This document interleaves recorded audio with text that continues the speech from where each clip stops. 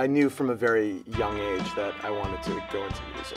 And then when I hit high school, I had like a few pretty influential teachers that sort of guided me into the music ed program at my high school.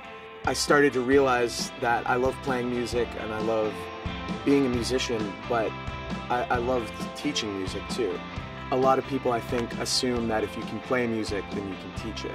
But that whole process is a very specific sort of talent to have. And so I really admire teachers that can really engage students and unpack that information and teach it to somebody else. A stereo system for a car you drive, where you take girls on rides, places fathers can't find.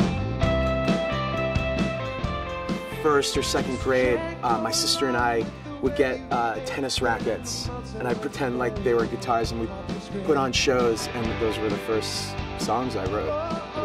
Just like silly songs about how, like, I want my friends to come over my house and I hate my sister. Basically, that was the bulk of my material.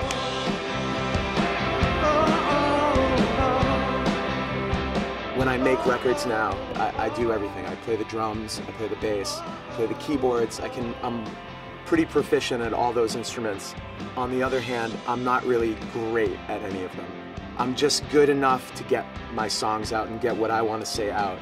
But that's good for me because it suits the music that I want to make, and that was the whole point.